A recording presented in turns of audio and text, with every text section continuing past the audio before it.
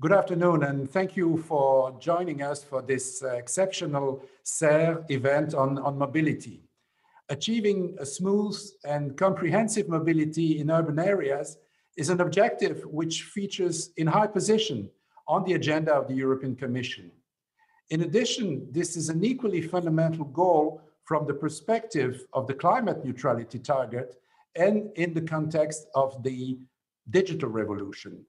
And these topics are very central in a new CERRE report entitled Mobility as a Service, MaaS, a digital roadmap for public transport authorities.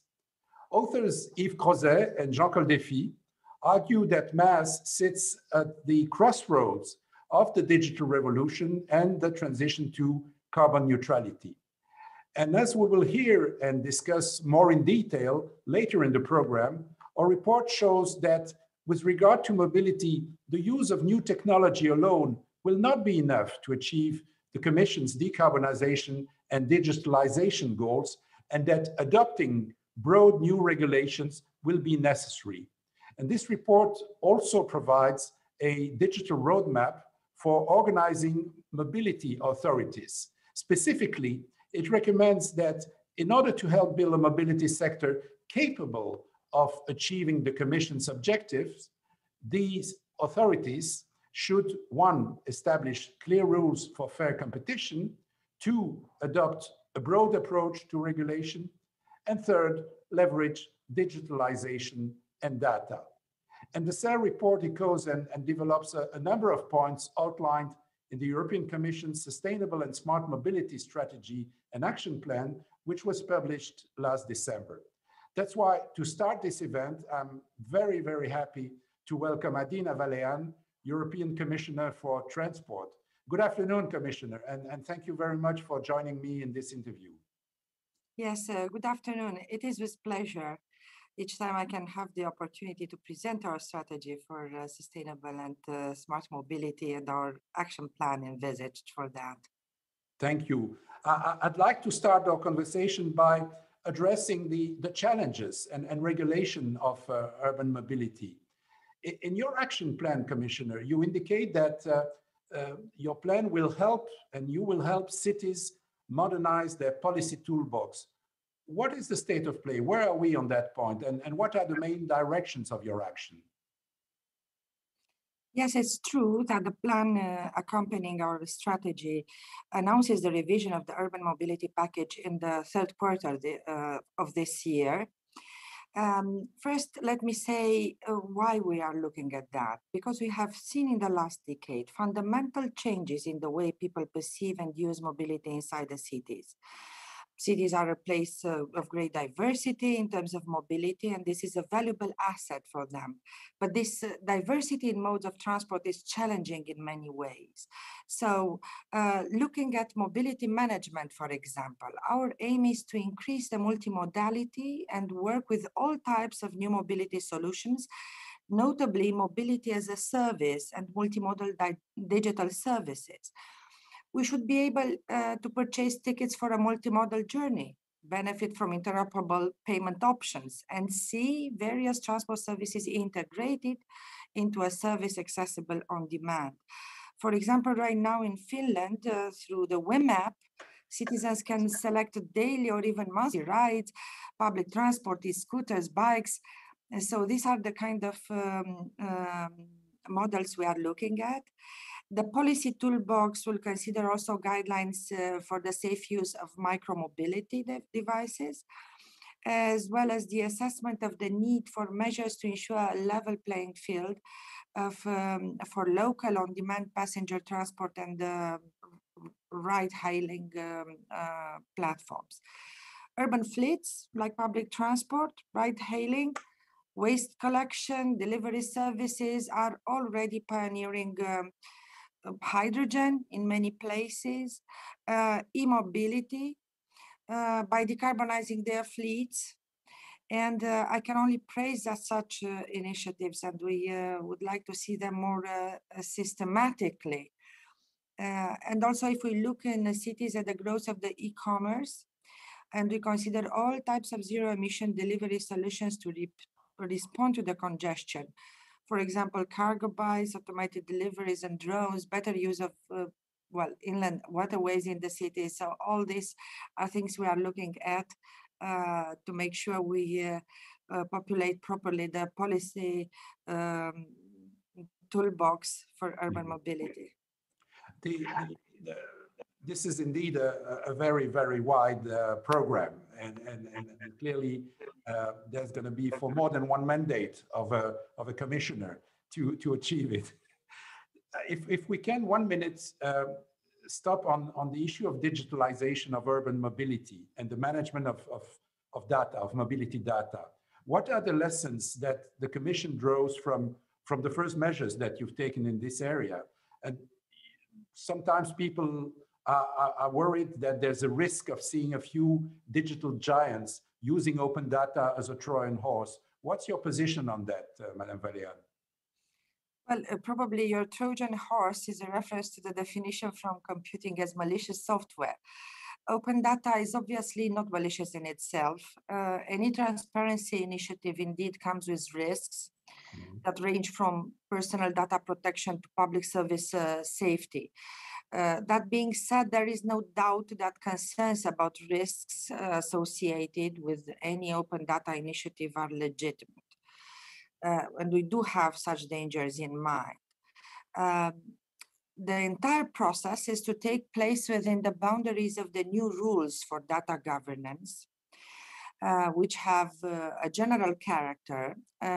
These are the rules we proposed in November 2020. But we still need the model related to mobility to assess punctual security risks associated to mobility data. Digitalization of urban mobility is still very much unconquered territory. Most of all, there is so much potential for good for citizens with data analytics, digital platforms, for traveling more efficiently, safer, more sustainable, all while helping public authorities with new data. Of course, we should not be naive, and we need to avoid from the beginning that new digital mobility services lead to market asymmetries or establish themselves as gatekeepers, as described well in your report. This is why I'm proposing several important initiatives in this field. The key proposal will come next year for multimodal digital mobility services. I wish to set up a broad framework that will create a favorable environment for all actors in the field of mobility as a service and multimodal ticketing services. And in parallel, we'll also propose initiatives in order to facilitate mobility data sharing and reuse. So this is something we are looking for in the future, assessing the risks, but try to make the best use of these new opportunities for businesses and, as I said, benefiting the citizens inside urban areas. What do you think about building a common European data space for mobility? Actually, we announced it first in the data strategy and later in the mobility strategy. A common European mobility data space. I do believe it is very important for the future of mobility. There are legislation and initiatives organizing the access and reuse of infrastructure data, also for travel data, for traffic data, both for freight and for passengers, in different modes of transport, from rail to road and urban, or even in inland waterways. Now, we need to see what they have in common, how they can interact to accelerate the digital transformation of the European transport system, so that will conduct a strengthening of the performance of the transport system. I think it will help us tear down the barriers between industries and authorities, between transport modes, between sectors, building on the establishment of trustful relationship and secure data sharing environments. Let's not forget that something we have to keep in mind all for this is the need for trust. And this is something which will characterize our thinking towards this common European data. How do you plan to deal with the the pricing of road infrastructure. And where are, in particular, your thoughts about the Eurovignette directive? Putting the right price on transport solution, I think it's key if we want users to take into account the impact of their choices. If prices reflect the real cost of road use, it will also be easier for vehicle manufacturers, for transport operators to invest in cleaner and more efficient solutions. Differentiated road pricing applied at a wide scale can also provide significant revenues that are badly needed for maintaining and developing our transport networks. We proposed to amend the Eurovignette directive you referred to back in 2017 with the aim of providing a framework for sustainable infrastructure financing as well as fair and efficient pricing of road use. In essence, our goal is to put the polluter pay and user pay principles in practice, which is why we proposed to extend the scope from just heavy good vehicles to include also the lighter ones, to remove basically the existing exemptions. We propose to phase out time-based charging, the so-called vignettes, first for heavy, then for light vehicles, to vary road charges based on CO2 and pollutant emissions of heavy as well as light vehicles. And well, you know very well that while the European Parliament adopted an ambitious position on the revision back in 2018, we are still waiting for the member states to conclude their position. It took them until the end of 2020 to agree a common position, and it's just recently that the trialogues have started under the Portuguese presidency. But I trust that we will see a conclusion of this rather sooner than later. To conclude this interview, Commissioner, I'd like to talk about the financing methods. What are those methods which, in your view, and other than commercial revenues or public subsidies, what are the methods which could be considered to keep public transport as the backbone of urban mobility? There's an absolute need to keep the public transport as backbone of urban mobility. And plus, I would say, to ensure continuity of service. It is important that the public service operators weather the storm, overcome the COVID crisis, and particularly given the farebox losses caused by the dramatic drop in demand for public transport. In this context, the Commission has provided extensive guidance to competent authorities on how they can provide financial relief in line with internal market rules. So we have seen different types of support schemes in form of grants, loans, suspension of deferral of taxes and charges, capital investments, or extraordinary public service contracts. All these have been put in place in by one member state or another, but I would say in a large number of member states. Beyond these immediate responses to liquid challenges, public transport must surf the wave of the digital and green transformation. First, by challenging funding from the Recovery and Resilience Facility, but also from other European funds available to them. This in a way has already started. If we look at the Connecting Europe facility as a financing instrument, we have seen co-financing, for example, a major project in Dublin to encourage the shift from private cars to public transport, around 9 million. We have seen electric recharging infrastructure and bus fleets in Paris, up to more than 300 electric buses. And in Amsterdam, also an important number, rechargers, depot and public space investments, conversion of major mobility hubs in Lisbon for greater multimodality, for example, high-speed rail connection to the airports in Milan, Torino, and Bucharest to use the train instead of the car. So this shows that already member states and urban municipalities are benefiting from financial instruments around European funds. In reality, there are a lot of funding opportunities in addition to the Connecting Europe facility and the Recovery and the Resilience facility. don't forget the cohesion policy funds, the regional funds, REACT-EU and Just Transition Fund, as well as the Horizon Europe with projects such as developing innovative technologies for increased safety solutions in urban traffic. So these are all designed to assist member states in accelerating the twin transition, and they are very well fitted for public transportation.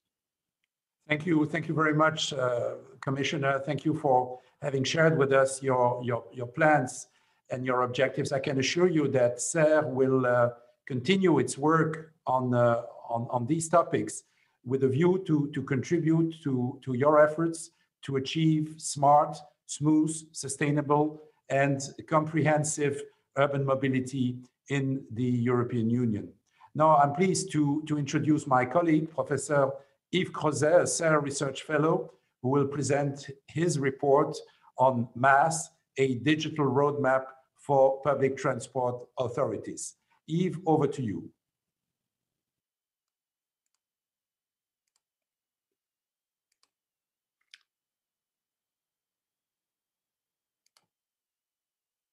Yves, ton micro. Your micro, Yves. Okay, so sorry for the microphone. Good afternoon, everybody. Thank you, Bruno, for introducing the report we prepared with Jean-Claude Defille. So just in 10 or 15 minutes, I just would like to sum up the main content of the report. And the first point, just the three main parts, subpart in my presentation. Just a first one about the challenge of urban mobility, especially for public transport authorities. The second one about the fact that public transport authorities have now a new element in their toolbox. This element is digitalization. And because of that, probably we have to turn public transport authorities into organizing mobility authorities. So we have some challenges presented here. All those elements are coming from the paper published by the Commission in December and last December. And we can see that the list of challenges for urban authorities is very long. The most important is the shift to zero emission. And then we have a long list of adjectives of very attractive adjectives like smart, resilient, inclusive, safer, efficient, seamless. But each adjective is a challenge. And then we can add the challenge of MaaS and digital revolution, the development of apps, from public and private mobility provider. And we can add, as mentioned by the Commissioner, the fact that the public transport must remain the backbone of urban mobility. So the list of challenges is very long. And we can add another main difficulty for public transit. The main difficulty is that the modal share of public transport remains low and sometimes very low, except in denser part of the cities. For instance, if we look at the graph concerning the region Île-de-France, you can observe that for the trip internal to Paris in the urban center, it's only 0.5 million vehicles per day. It was in 2018, and almost 8 times more by public transit. So it's perfect. But if you look at the periphery, for instance, the trips from the second crown of the Paris region to the second crown, internal to the second crown of Paris-Île-de-France, you observe more than 8 million daily trips by car and only 1.2 by public transit. And it is the same for all the non-rail trips. So clearly, public transit have today a problem to give to people living in the outskirts the possibility to use public transit. And we can add a new difficulty because of the COVID and the pandemic. we observe with this graph coming from the survey in Zurich, in Switzerland, we observe that maybe the benefit of the COVID period was a sharp increase for people using the bike, the red curve at the top.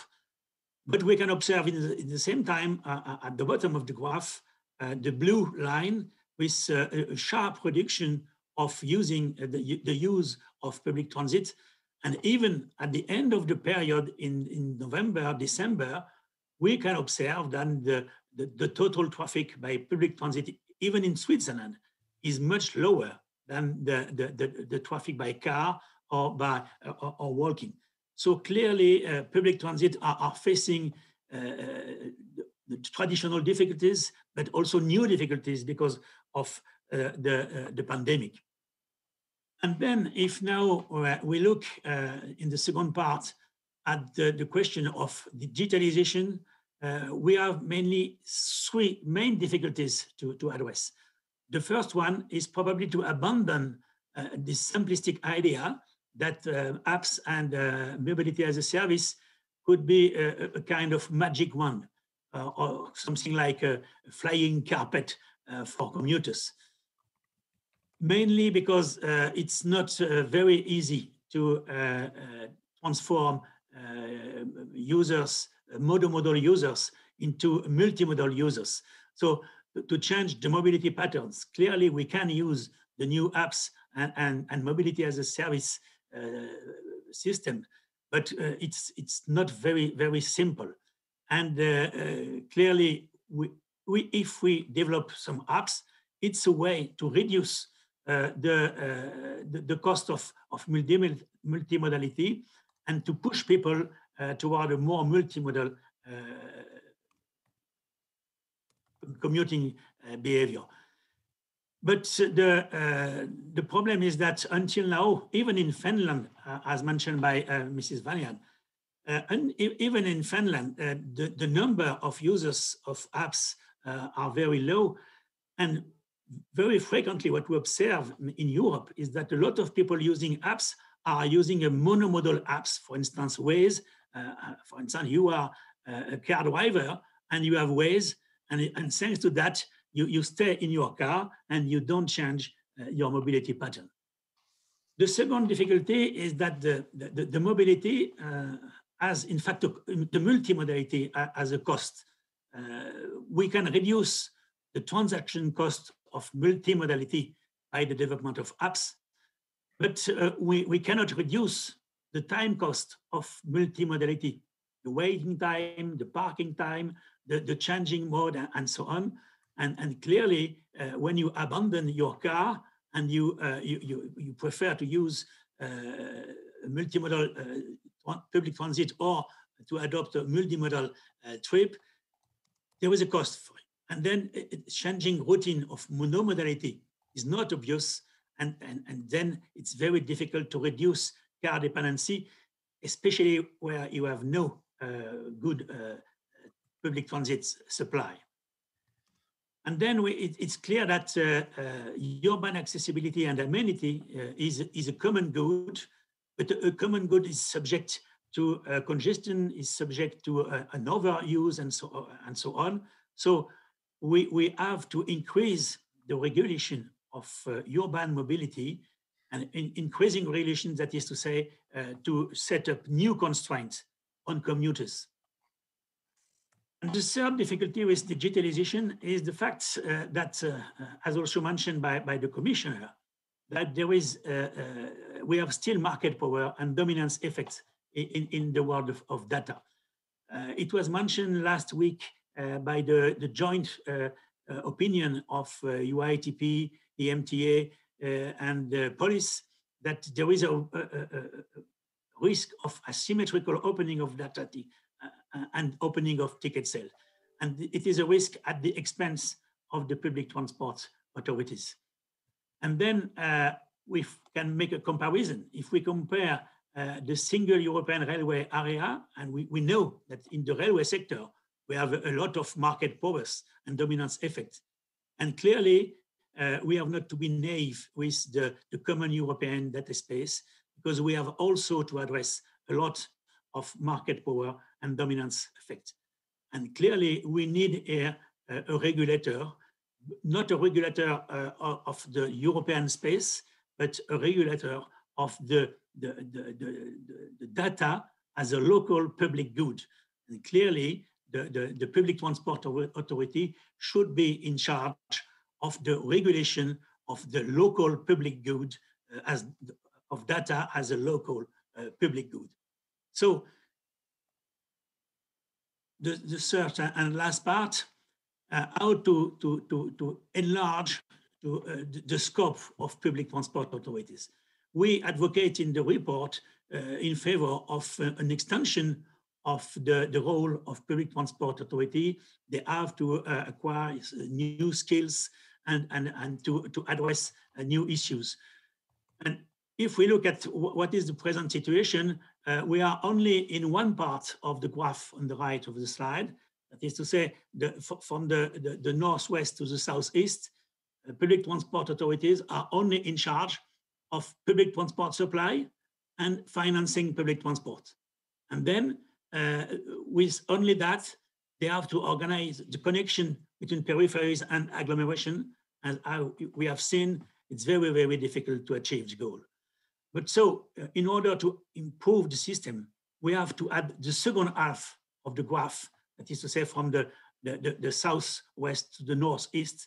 We have to add the management of all the infrastructure, especially road infrastructure for motorists, for cyclists, trucks, and so on. And we have also to add the digital regulation, that is to say the fact that the Public Transit Authority, what we call the Organizing Mobility Authority, have to be in charge of the public data portal. It is also an important way to turn PTA into Organizing Mobility Authority. And if you look at the graph at the top, you have all the potential mobility services, walking, biking, car driving, and so on, bus, tramway, and so on. And if you want to organize all these mobility services in relation with the main objective of sustainable, seamless mobility, you have to gather all the data from the mobility service, from the car data, from the geographic data, and so on. We have to open the data, but not open the data as a self-regulating system, but open the data by creating a territorial data portal under public governance with a list of rights, of obligations for all the parties of the system. And thanks to that, it's possible for Public Transit Authority to enlarge the scope of their activity and finally to achieve the goal presented at the beginning. So the new scope of public authorities is probably to give immediately to organizing mobility authorities the management of road and to create a territorial data portal under public governance. And this is those two elements are key to obtain an efficient regulation of urban mobility. And also, as mentioned by the commissioner at the end of the interview, it's very important to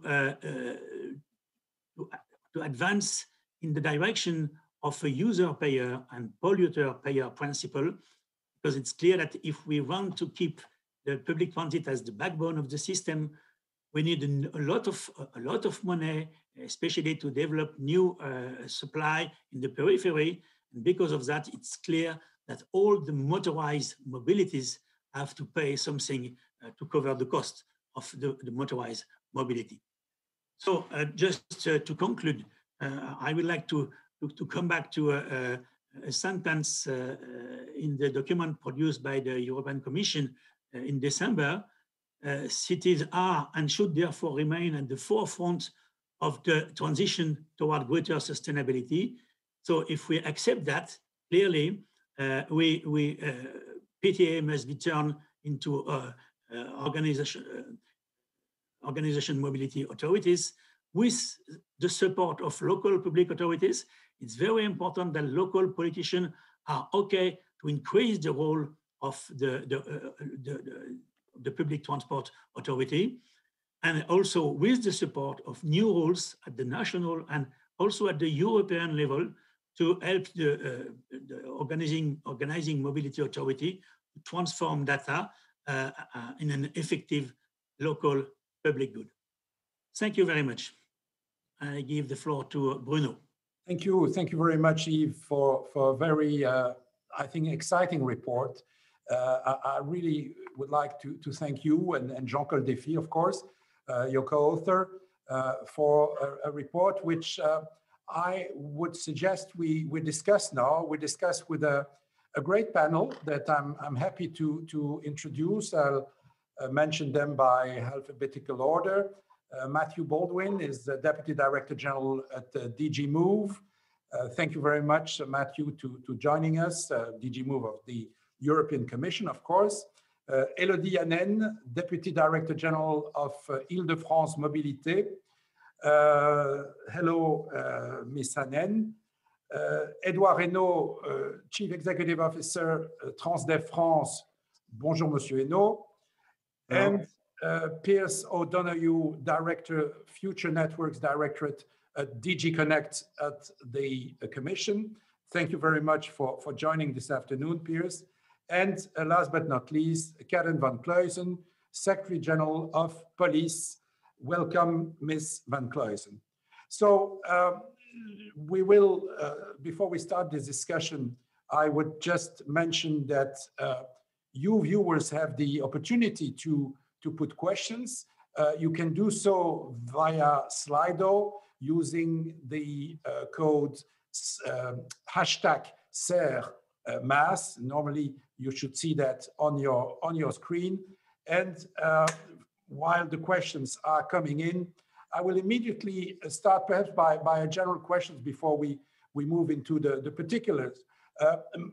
Can I perhaps ask each of you to very briefly give what is your general assessment of the report? And perhaps I would start with the Commission, with Matthew Baldwin, and then Pearse O'Donoghue.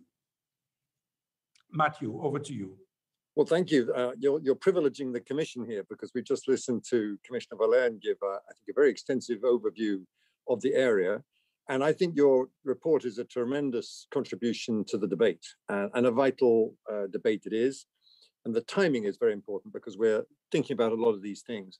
If I may, I think you particularly put your finger on two crucial points, which are the risk of data asymmetries, and therefore the need to think that through. And I think there's room for a lively debate about where we put the cursor at the end of the day, and particularly in terms of identifying landing grounds on this, what otherwise appears to be a zero-sum game between the public transport authorities and the new operators. And the second crucial issue is the financing flows developing the revenue streams for cities. I've recently taken on board, and this is my free advertisement moment, the management of an exciting new project in the European Commission, which is to get 100 climate neutral cities by 2030. So I was very pleased to hear Yves pick up on that crucial quote from our recent sustainable and mobility strategy, because that's absolutely what I think. 70% of us live in cities, 72% of our emissions come from cities. We're not going to get to the very ambitious targets we have to reach a 55% cut by 2030 without a big contribution from the cities. And in turn, the cities won't be able to do that in mobility alone if we don't realize multimodality, and indeed, we don't facilitate and lubricate that multimodality in terms of providing a big contribution to sustainable and safe urban mobility with those crucial revenue streams. So we've got to monetize and effectively internalize for the benefit of cities these external costs that we're tackling. Thank you. Thank you very much, Pearse. Matthew, moving to Pearse now, please. Well, thank you and good afternoon. As Matthew just said, we're always a bit nervous when you allow us to monopolize things, because we actually prefer to hear what the stakeholders who are working on the ground have to offer. So I won't be much longer than what Matthew has said. For us in DG CNECT, obviously, one of the essential elements is, of course, that issue about data. And what we can say is that data is the essential ingredient transforming from transport or transport services to mobility as a service. And I think that is an essential point that you appear to have grasped and we need to discuss today. Because we have seen in the report is that clearly there is an identification of what is the value of that data. And we will, in the Commission, be seeking to establish data spaces, which we can help with, and we can talk about that later on. But as the report says, mobility as a service can be seen as a way of managing the common good through the creation of another common good, which is namely a public data platform. And the Commission will have a role in ensuring that those public data platforms work correctly and do not work against the interests of the stakeholders, particularly those who are contributing the data, while making the data as open, as transparent as possible. So we've introduced a series of measures, including recently the Digital Market Act, and that will ensure that markets that are characterized by large online platforms, and we hope that mobility as a service will be one of them, which has significant network effects and which could possibly act as a gatekeeper, well, that will be our role to ensure that it remains fair and contestable for business and, of course, for new market entrants, while recognizing the public service value of the data that has been generated. I'll stop there. I think we're going to have a very interesting discussion. Thank you. Thank you. Thank you very much, Pearse. Elodie Annen, you are the representative of organizing mobility, of an authority organizing mobility. What is your 1 minute take on the report by Crozet and Coldefini? Yes, hi, good afternoon, everyone. At Île-de-France Mobilité, like you said, we are very convinced that mobility as a service will be a failure if the public transit authorities are not at the center of it, and that's why we take this opportunity to give a big thank to Yves Crozet and Jean Coldefini for the quality of the report, which has clearly shown the importance of the PTA in the center of the game, especially with this role of a trusted third party. And we'll probably come back to this issue of data. But I think just in a quick word, a major challenge of the future of mobility is for this public mobility authority to create the condition for relevant reuses of the data available on mobility, and we have to make sure that all the data that are owned by a private organization involved in public service mission, a transport company operating a subway or train lines, which we have in France, on behalf of the community, are used by others in the sense of general interest. And I think that's really what was shown in this report, that we need this third party that makes sure that it all goes into the direction of environment and the climate change challenge that we have all to face. Thank you. We'll come to that, and clearly data are going to play a major role in this discussion, as it does in the report. Let's move to Karen van Kluizen from Police. Karen, what's your take from the report from Yves Crozet and Jean Coldefini, really briefly? Well, it was a pleasure to read the report, and the views that you share in the report are very much aligned overall with the views that we have been sharing in the field of mobility as a service. We published our first MaaS paper in 2017 already, focusing strongly on what we think should be the role of cities and regions in the rollout of mobility as a service for MaaS to be successful. So pointing out the opportunities as well as the risks. And I find the same nuanced view on mobility as a service in this report, in terms of what it can do and under which conditions, but also in terms of what it cannot do. And definitely pointing out as well that it is not a silver bullet. So what we are fully aligned on is indeed this very strong role for the public sector and the fact that data is a public good. The thing that we have with MaaS is that there is an inherent friction between the user centricity of mobility as a service versus the greater good that we as public authorities need to protect. And those two are not naturally or necessarily aligned. So what society needs and what the individual wants. And that's where indeed the public sector needs to play a crucial role also in terms of regulating the private sector and the new mobility services that come into play as well. I'll come back to that later on. So the role that you define for this organizing mobility authority is also instrumental, whether it should be a transformation of PTAs. I think many of the functions you mentioned are already concentrated with the city, but happy to go into further detail as we continue with the debate. Thank you very much.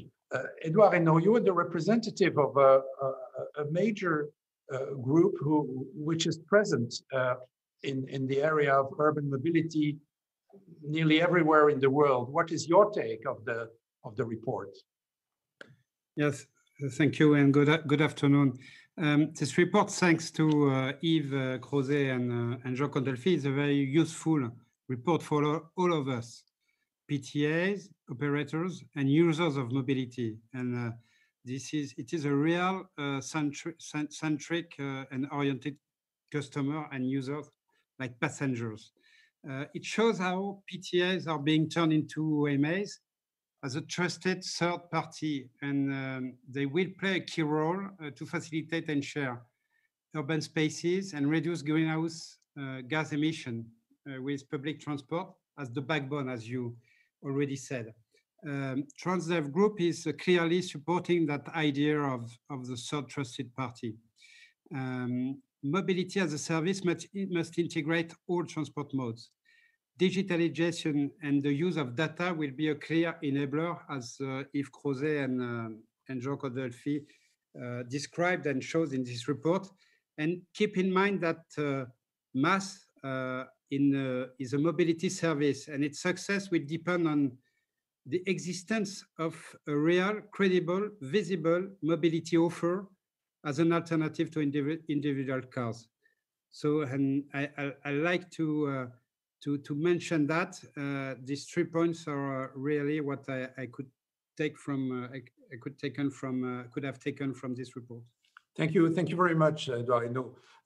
This report is very much about the intersection between mobility, the Green Deal, the digital revolution, and I would like to perhaps in the next question to deal with the climate commitments that are of course at the top of the public policy agenda. And I'd like to ask you whether you think that is it still possible to de facto today, and the question is probably to Matthew and Karen, is it still possible to de facto encourage all forms of mobility today? Matthew. Well, you will have seen our sustainable and smart mobility strategy talks about the need for all modes to become sustainable, to ensure in the short term, because that's not going to happen overnight, that we have true sustainable alternatives everywhere, and I would say particularly in towns, and that we incentivize those sustainable modes. So to answer your straight question, Bruno, on a personal basis, my answer to that is no, it's not possible de facto to encourage all forms of mobility as it is. The days of the private conventionally fueled car in cities are, I think, limited. And yes, we're moving ahead towards EVs and to hydrogen-powered vehicles. But even then, even if by 2030, every car, and it won't be, is electrically powered, we'll still have issues of congestion and road safety and the whole issue of how we make cities livable for citizens. So it's exactly the right question. And we need to therefore, again, to use this phrase, look at digital multimodal ways, such as mobility as a service, to lubricate ourselves towards this truly sustainable and safe future that we need to get to. And as you heard the Commissioner say, we've got a great toolbox of ways to address these issues. We've got mobility management, we've got MaaS, and we're really ready to get to grips with that and work with the cities, with everybody, with the regions to deliver. Thank you. Thanks. It's clear that there is a very wide toolkit that we can use. But Perhaps Elodie Annen, I would like to ask you, how could we regulate new mobility offers to commuters? When you look ahead, what would you put in your toolkit? Are you addressing me now, or? No, Elodie. Okay, yeah. Sorry. I'll come back to you, Karen, in a sec. Sorry. Well, I think there is the regulation aspect that you mentioned, but there is also more. We have to work also on the incentive and how to encourage, how to promote alternative modes to individual car driving, which is as of today the most polluting transport mode that we have. And in France, we have shown in recent studies that in the very dense metropolitan areas, like the one we have in Paris, financial incentives are not necessarily the best way to gain modal shift.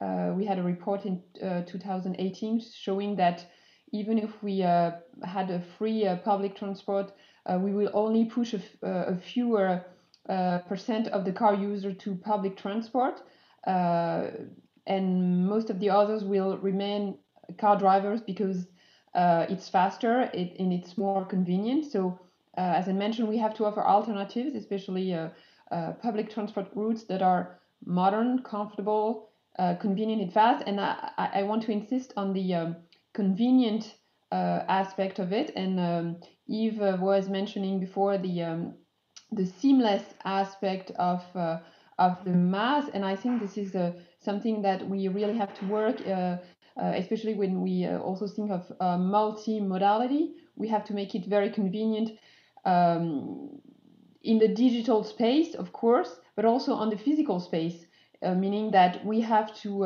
improve the way we organize the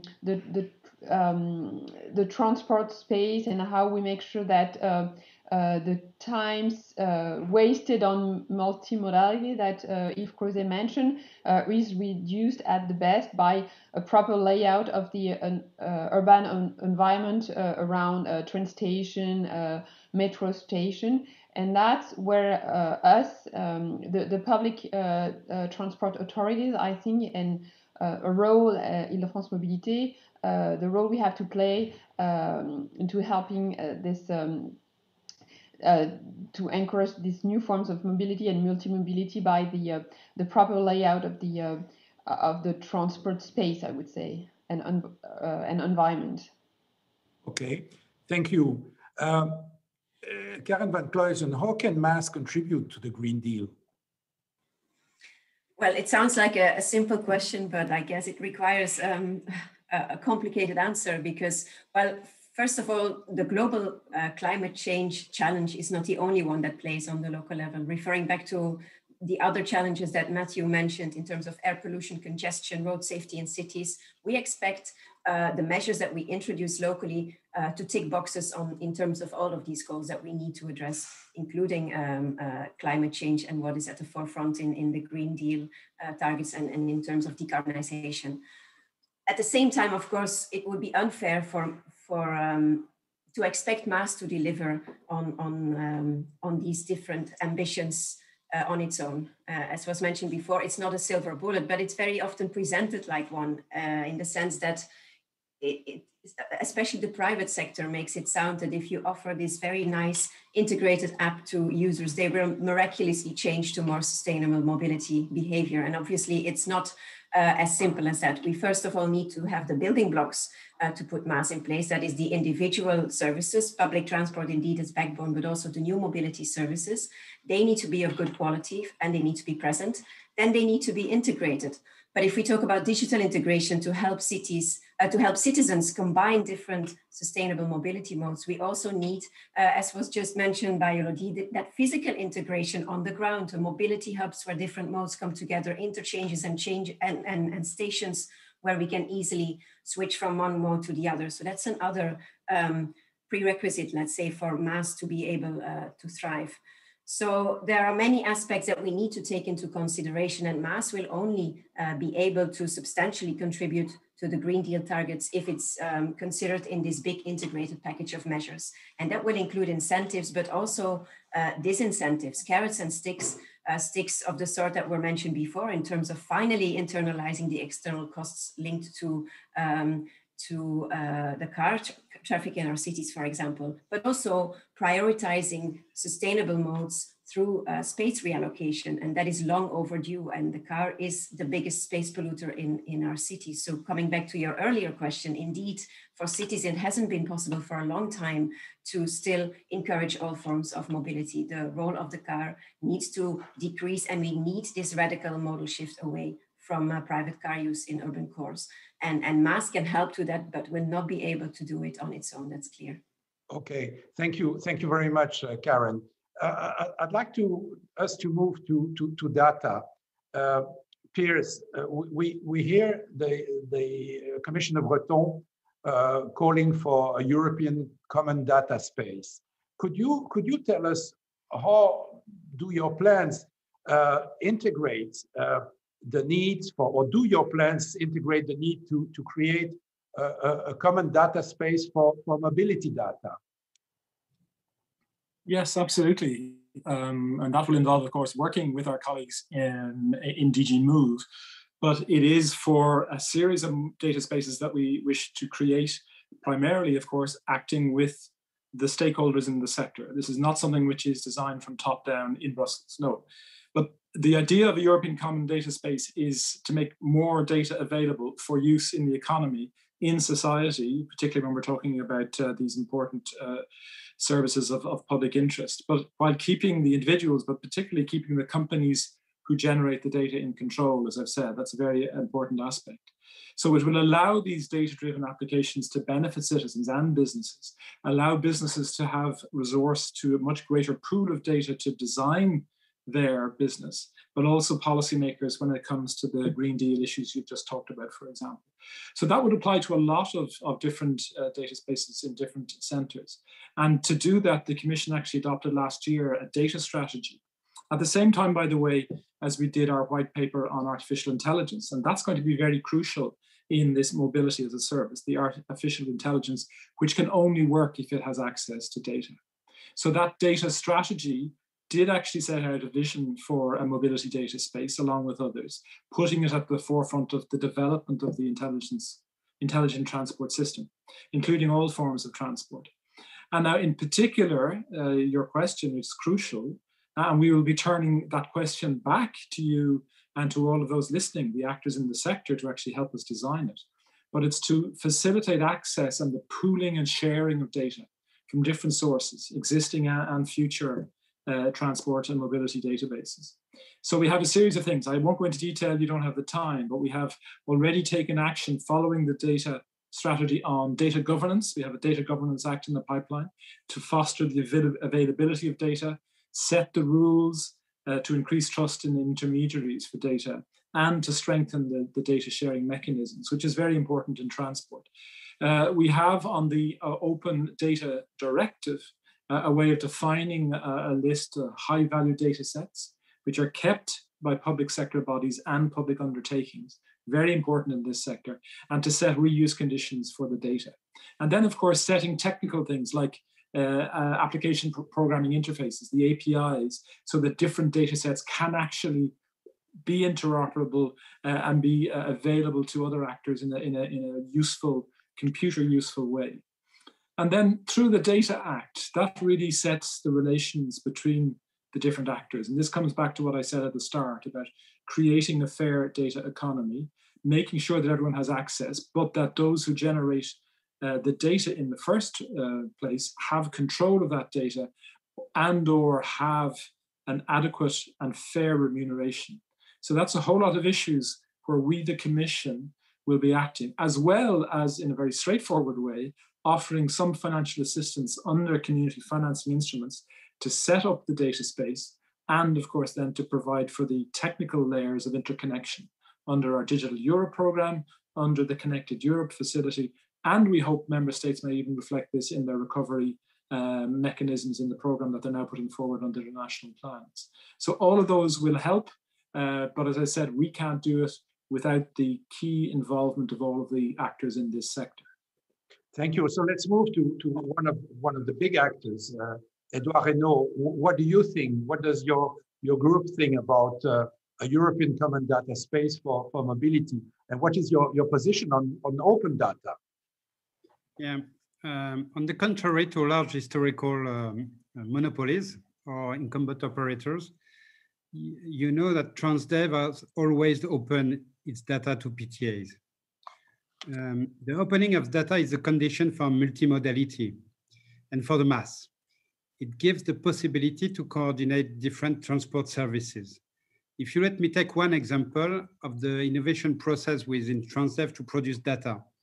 During the crisis, the COVID crisis, with our new solution, Flowly, Transdev is able to provide important data related to occupancy rate of our vehicles and main flows on our networks to our PTAs. So beyond the debate on the list of data available, the key issue is how to ensure a priori that their reuse is consistent with local public policies. Mobility data opening must remain a tool for public transport authorities to manage an adapted and coherent mobility policy on their territory. In France, and in accordance with the ITS directive, PTS, with the support of IDFM, it's a sign to Elodie, and the Metropole of Lyon, they have developed a standard reuse license agreement that includes some requirements. The reuse of some mobility data is only allowed if the user respects the mobility policy of the PTA. It's a balance between encouraging private initiative and public requirements that the market alone doesn't consider. PTAs need to get qualitative data on the needs and the uses of mobility on their territories. During the vote of the mobility law in France, Transdev defended that access to data from connected vehicles and driving assistance, I could mention Google, TomTom, Waze, etc. And this access to data should be by right for the public local authorities and infrastructure managers in order to better understand mobility habits and for better traffic knowledge purposes. We have no doubt that Europe should be inspired by it in the revision of the ITS directive. It would make alternatives to the car much more effective for our ecological transition and for the common good. Okay, thank you. So I remind everybody, all viewers, that you can put questions to our panelists, and you just use Slido with the hashtag CERRE MaaS, and we will put the questions to our panelists right after this. I have a question here about the role of, who should be the pilot of MaaS in big cities? And more specifically, what should be the role of public transport operators? In their report, Yves Crozet and Jean Coldefy argue that the public transport authorities should be transformed into trusted third parties. So I'd be happy to have the views, perhaps first of all of Elodie Hanen, and then of course Matthew. And that I'd like to understand perhaps from Edouard Reynaud, what would it change to you as an operator? So Elodie Hanen, please, you are for the moment l'autorité chargée de l'organisation de la mobilité, the authority in charge of mobility organization. Yeah, I mentioned it at the beginning of our conversation. We are very convinced that we should be at the center of the game as at the public transport authority, public mobility authority, just because we will make sure that the MaaS is driven by public interest or driven by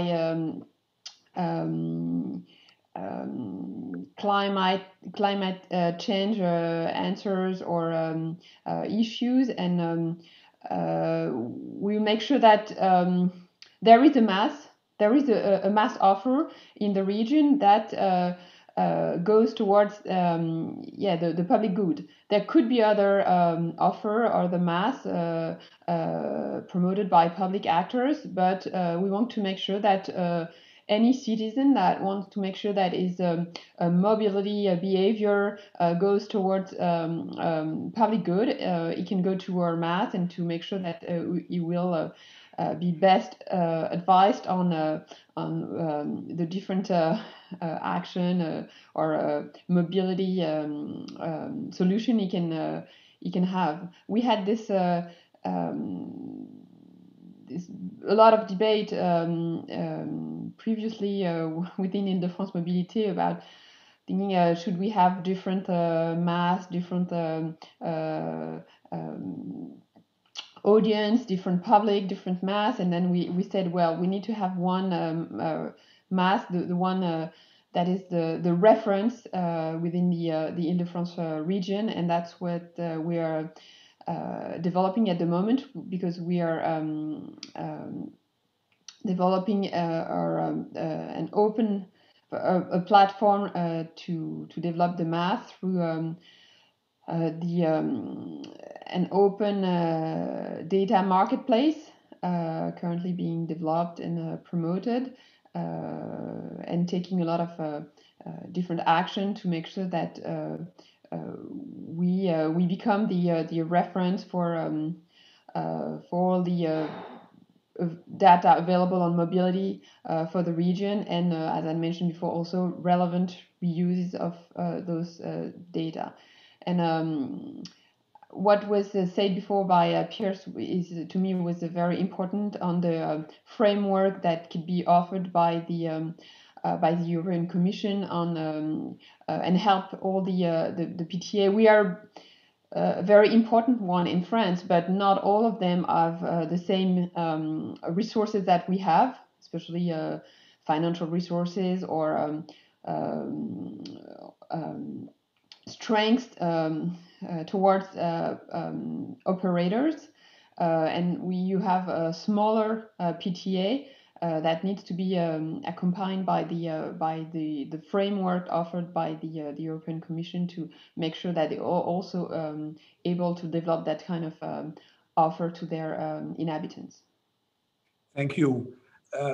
Matthew, taking a pan-European perspective, how do you assess this recommendation from the authors to make the public transport operators, to make the public transport authorities trusted third parties who would be the kind of pilot of MaaS in big cities? Is this something which could work in, say, Paris or Lyon, or it has merit potentially in wider areas in the Union?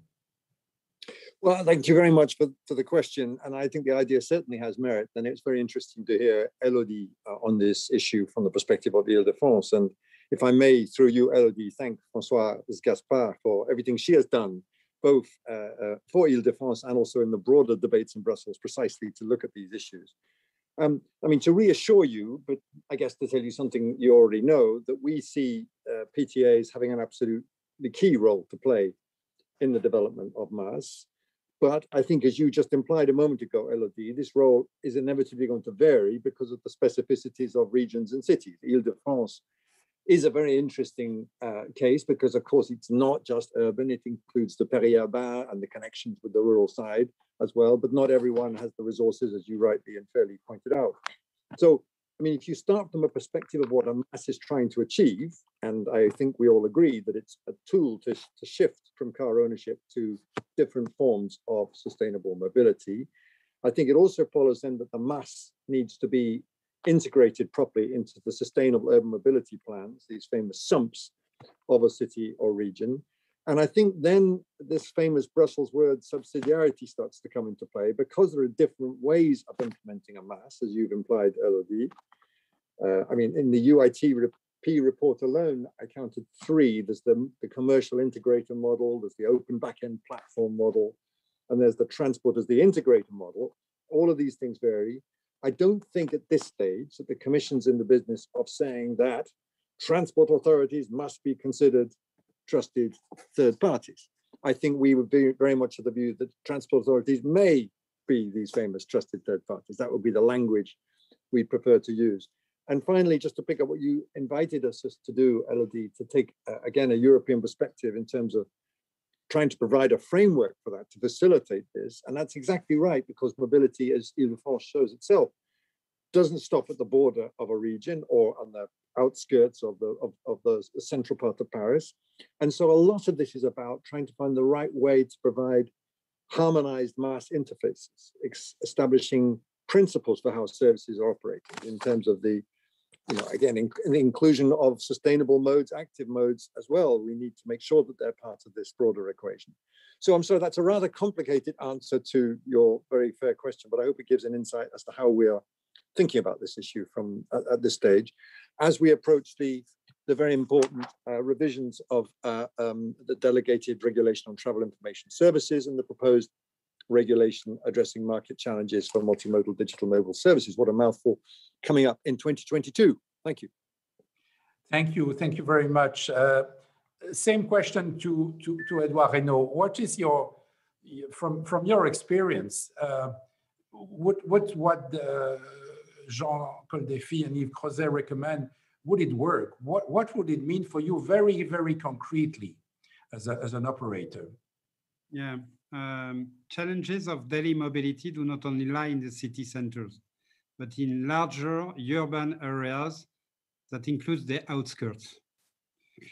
If it seems obvious that long distance trips, there will be a B2C economic model for MaaS, but in city centers, as the study presented by Yves Crozet highlights, it very well, the only viable model is on the end of the PTAs. I dare say that any MaaS governance framework should contribute to modal shift and guarantee the transport authorities' ability to organize mobility on its territory. Keeping in mind that the MaaS is primarily a mobility service, I've already said, but PTAs are transforming into OMAs. We talk about it and must play its role as a strategist to define the hierarchy and complementarity of the different public and private modes and the pricing rules guaranteeing the sustainability of the model. PTAs represent the right authority and commitment to bring together all urban mobility services as a trusted and independent third parties, as we talked already. Transdev is alongside PTAs, helping and supporting them in the deployment of local MaaS solutions. We did that in Saint-Etienne with Moviside or in Mulhouse. And our knowledge of mobility, our ability to operate daily services, and our expertise regarding digital technology give us a good position to take this role. That's why we are very convinced that the PTA's role is to pilot the MaaS in the big cities with the help of the operators. Thank you very much. Same question to Karen van Kluijsen, who's leading the police network. What's your view on this, Karen? I think for the likes of Ile-de-France, indeed, they would be perfectly placed to take up this role, but there is not going to be one single MaaS model. I think it will depend on the capacity and the size of a city or a region. It will depend on the existing public transport offer and also the availability of other mobility services. And it will also depend on the level of integration that is already in place. So that will determine also the capacities and the competences of different types of authorities. But what should be common to all the different MaaS models as they might develop is this public sector oversight. and public and private sector interests are not naturally or not necessarily aligned, as I also pointed out earlier, and that's perfectly normal as well. But if we want to make sure indeed that MaaS contributes to sustainable urban mobility or more sustainable urban mobility, we have to make sure that it's those modes that are going to be prioritized in a MaaS environment. And for example, not the modes that generate the most revenue. And that's why we also need to keep an eye on the algorithms that will be nudging the users of MaaS into certain directions. We already see that there are certain unwanted modal shifts happening today. For example, with when you ask for a walking route in Google Maps, that it's trying to nudge you towards an e-scooter. That's a typical example of a modal shift that public authorities are not looking for. We don't want to monetize walking. We don't want a modal shift from walking onto e-scooters, from cars onto e-scooters, fair enough. So that again makes it clear that we need that public sector oversight to mitigate commercial interests over sustainable mobility concerns. So public governance is key if we want MaaS to deliver on promises, and public transport should be the backbone of such a MaaS system. It doesn't necessarily automatically mean that the public transport operator should be the one having the MaaS platform in its hands, but it could be definitely also, again, referring back to different skills and capacities.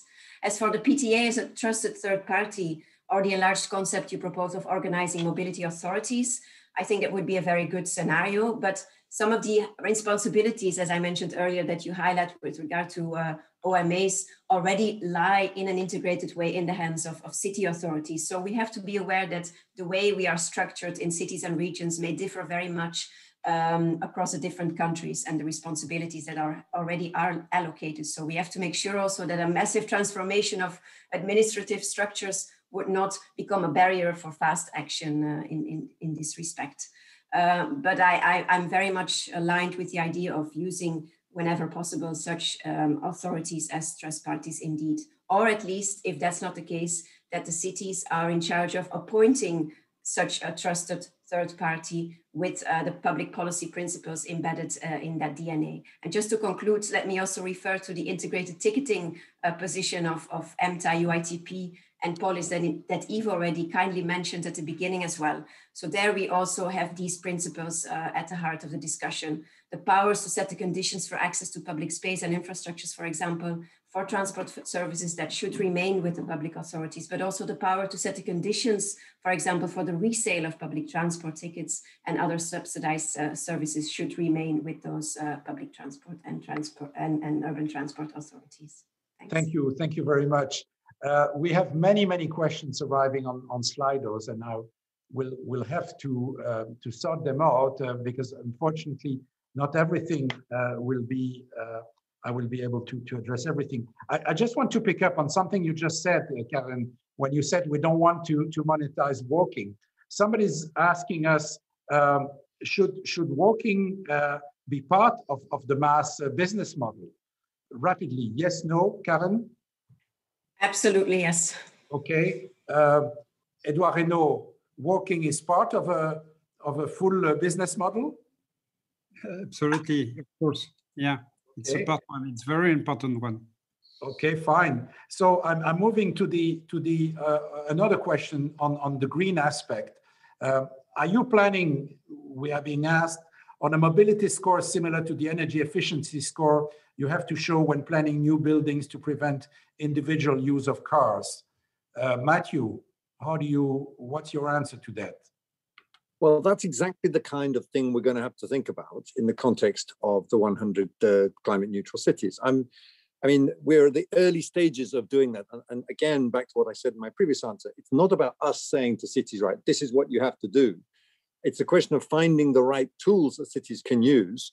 And then I think maybe to give you some insight as to how we're going to try to approach the climate neutral city project, working with cities to establish their needs, whether it's on sustainable urban mobility, whether it's on energy efficiency, energy production, waste management, all the different things. And what I want to be is the vehicle, a good vehicle for cities to enable them to get there with the combination of the right policy and financial flows to do that. And I stress the word finance because that's going to be a huge issue. So this kind of scoreboard, I'm not, I must confess, a great expert on how it works on the energy side. And I want to learn and see where we can bring some parallels across to the mobility side. But if I could just come back to that previous question you mentioned, And my good friend Karen won't mind if I point out the anomaly, and this is the thing that's really making me scratch my head about this, that we don't want to be trying to monetize walking or indeed cycling, but at the same time, we need to build them into the business plans. And the problem is when you know how much, for example, building bike paths or building pedestrian zones encourages active mobility, and the benefit in terms of our external costs and internalizing that those are, the sad fact of the matter is for a city, they don't produce a revenue stream. And that is how something we're going to have to factor in a smart way, and I mean that in the original sense of smart way, to enable cities to get there, for active mobility to be a crucial player alongside the decarbonization of public transport and everything else. So food for thought for me particularly. Thank you. Just quickly, Matthew, pedestrians, they are good for retail, so they do generate economic revenue from a city perspective because they go to the local shops. I completely agree. Yeah. But then finding a way of showing that, and again, monetizing in the true sense, not just bringing money in, but in a demonstrable way. The next question that comes from the viewers relates to plans that I should ask perhaps again the Commission and Elodie also. Matthew or Elodie, do you have any plans to support companies which are trying to create awareness of new mobility behavior to citizens? Or what are you doing to increase awareness of new mobility behavior available to citizens? Elodie or Matthew? Elodie. Yeah, so sorry. Well, first of all, that's something that I wanted to mention before. Also, when we are talking about data, the importance also for the public transport authority to have access to the data is also to use them to better understand the mobility behaviors, and especially the changes in those behaviors that we have seen in recent years, and that probably the recent crisis in the COVID crisis would also make even more important. So that's so in terms of awareness, we also have a team at Île-de-France Mobilité that is making a lot of studies on the mobility behavior, and at the very beginning of Yves' presentation, there was information about the different the comparison between the number of people using public transport versus cars within the Île-de-France region, and it's from one of our study that we made in 2018. So I think awareness is also to publish the type of studies and make sure that everyone understands that behaviors are changing and that and why they are changing. And I think this is also part of awareness to, in a way, explain to people, to citizens, the different reasons why they've changed their mobility. And go beyond I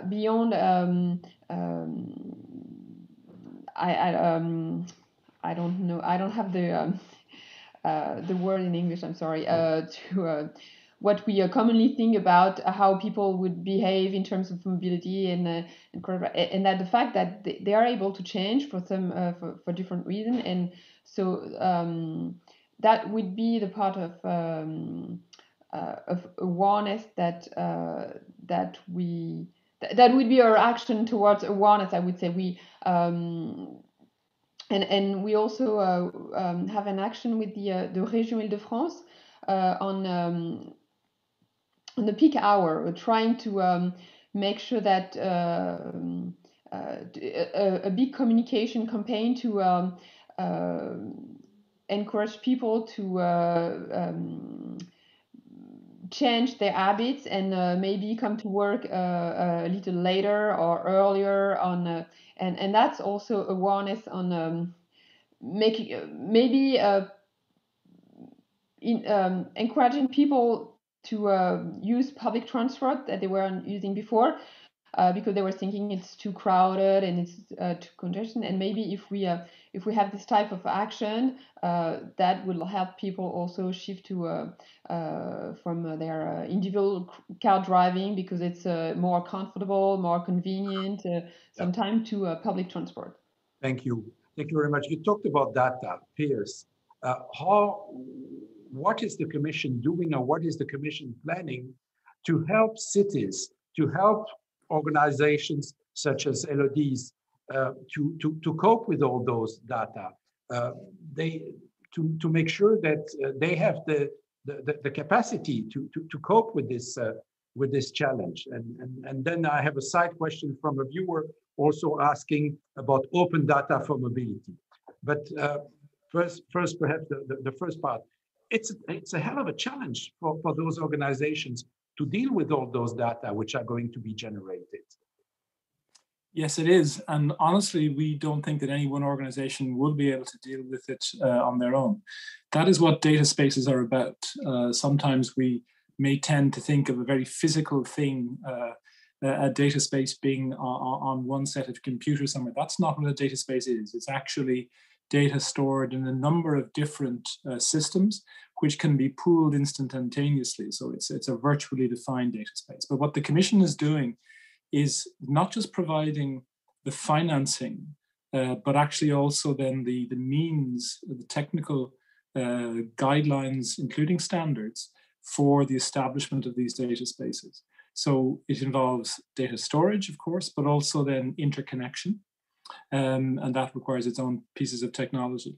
But then also then the work on standards and governance of the data spaces, as well, in fact, as cloud computing and edge computing. Increasingly, it will require computing power, which is close to the transport means, whether we're talking about automated or semi-automated driving of public transport vehicles, for example. They require quite a bit of compute power close to where that operation is taking place. And these are all things, whether it's under the DEP program, the CEF program, InvestEU, I could reel them all off, but there are funding possibilities there. But we really think the expertise is what no one organization has. For example, we talk about a European mobility data space, which it will be, but there will, of course, in reality be a number of different data spaces.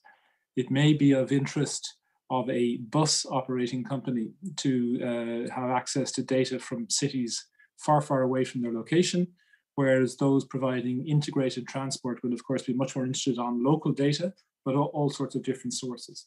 And the data space concept allows itself to adapt. I would just want to say another word in case I might be seen as being partial in what I said earlier about the rules that the Commission will apply. We do genuinely want to protect the generators of data, but we also genuinely want to make sure that there is widespread access to that data, to have it used and reused. We do know that sometimes when we allow private sector disruptive actors have access to data, they can actually provide significant new ways of doing things, which is of benefit to society. And particularly now, for example, when we're all faced with the Green Deal challenges on climate change, that's something where we feel that we can't think anymore of just a certain group of actors who know each other well in different sectors. We have to open it up. Do you want me to talk about open source, open data, or is it something you'll come to? Briefly. Okay, well then I will just do my free advertising, which is of course that we've already foreseen this issue. It has to be open data in its accessibility and use, as well as just being available to people. So we have the Public Sector Information Directive, which we are reviewing, which has been proposed. And there we expect that if we do manage to really open these databases, and by the way, transport is one of the crucial ones, that we can increase massively the benefit of this data fourfold in the next 8 years. And so allowing the public sector data to be reused, including for commercial uses, can really stimulate growth, address the societal challenges, and bring more actors into providing these multimodal solutions that your report speaks about. Thank you. Thank you very much, Pearse. Matthew, perhaps very briefly, but then I have a last question for Edouard Renaud. No, I'll be very quick. I very much underline just what Pearse was wanting to say, specifically in the context of the ITS directive and the delegated regulations I mentioned. That is essentially about facilitating access to data to support the development of specific services, which I'm sure all of us here would agree are beneficial. I must say, I do find the word open data something of a misnomer, in the sense of sometimes the way we talk about free trade or the level playing field. I mean, I think what this is about, specific data being accessible on national access points, but obviously with a licensing mechanism involved. So it's not about a sort of, you know, everything goes and approach life. We're very aware of the commercial sensitivities and the public sector sensitivities related to these data exchanges. I know I won't be able to come back on, but just a previous question that was put about new mobility behavior. I do urge us all to think about that, particularly in the context of the post-COVID era. Sometimes when we talk about new mobility, everyone says, oh yeah, we're talking about rules on e-scooters. No, we're not. We're talking about something much broader, much more exciting, which we've road tested literally in the COVID era with much more use of active mobility. We've also looked over the edge of the precipice in relation to public transport and just seen how difficult a business that can be when the public loses its trust in it through no fault of the public transport. So this has been a great lab, and I hope public transport has lived to tell the tale. We do need to look at these things. I very much associate myself with what Elodie said about using ideas like peak hours use, more use of data to enable the future models to emerge. So lots of work ahead for us, including on climate neutrality and everything else. Thank you so much. Enjoy being in this panel. Thank you, Matthew. Eduardo, I have a question for you from a viewer asking you how to help the development of urban tolls, péage urbain. What about free public transport solution? Would that make it more attractive? What do you think of urban tolls, and what do you think of free public transport, Eduardo? I'm definitely for public tolls for in the cities, but it's not easy to put in place and with the acceptance of the citizens.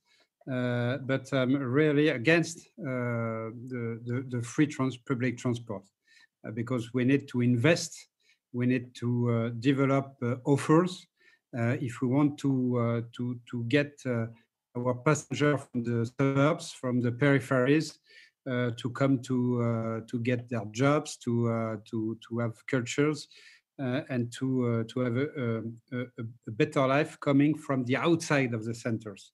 And it's not a solution just to develop only solutions into the centers of the cities. It's really, if we want to maximize the reduction of greenhouse gas emissions, we need to focus on how to develop intermodality and multimodality in the outskirts of the big cities.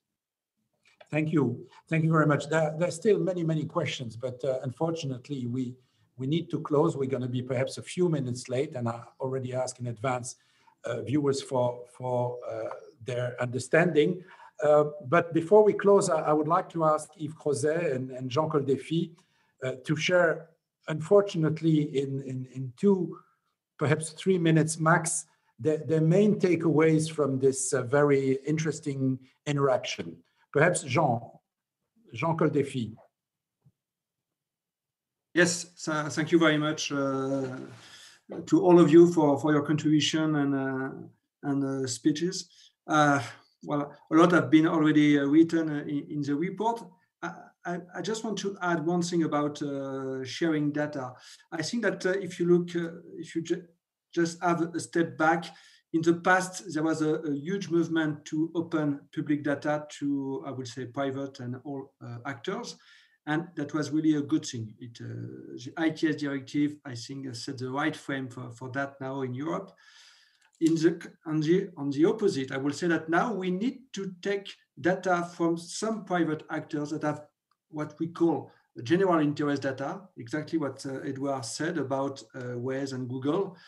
These data are of common interest, of course, and not to, I would say, jeopardize their business model, but just to better know what people do in daily life, at what time do they start, at what time do they leave, which route do they take, how many people, what are the flows. We need to understand that if we want to set up, I would say, alternatives, credible and efficient alternative to car use, we need to have this data, not to, we say, to replace current services of Google and Waze, of course, but just to have a better knowledge. And I think this, in the coming decade, we need to have not an exchange, but I say, as we did in the past from public to private, we need to have some more data from private to public sector in that perspective. Thank you very much.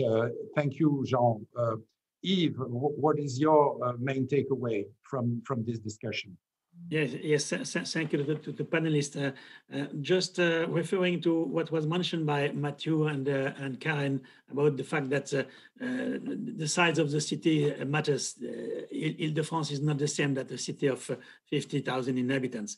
But in both cases, what is clear is that the more you increase the objectives, especially the climate objective, the more you have to extend the role of the public transit organization, and the more you have probably to change the rule, for instance, in terms of the management of road and in terms of pricing and charging infrastructure. And when you have that, when you have a bigger role for public transit authority, immediately you understand that neither the urban regulation nor the regulation of data, the data opening are self-regulating. So the more you open the data, the more you open the kind of mobility services you offer to the inhabitants, the more you have to increase the regulation. And clearly, whatever the size of the city, the role of the public transit authority has to grow. Thank you very much, Yves.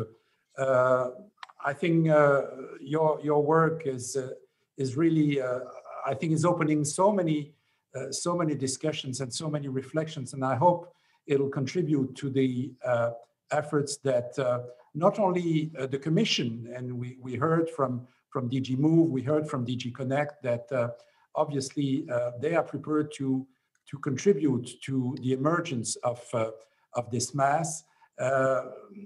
But also everywhere in the community, because clearly we're talking about something which has to become a reality all over the community, all over the urban areas. Thank you to our panelists. Thank you to Commissioner Vălean for having accepted to open this session. And thank you to you, viewers, for your participation. We will have a second event on MaaS, focusing this time on multimodal mobility strategies and digitalization this Thursday, 11th of March at 2 p.m. The speakers will discuss more in details the multimodal modal mobility strategies, how to use mobility data as a common good. More information on this event is already available on the CERRE website. The event is open to all and will be live streamed on the CERRE website and on YouTube channel. So until then, thank you very much. Have a great evening, and we hope to see you soon. Bye-bye. Bye. Thank you.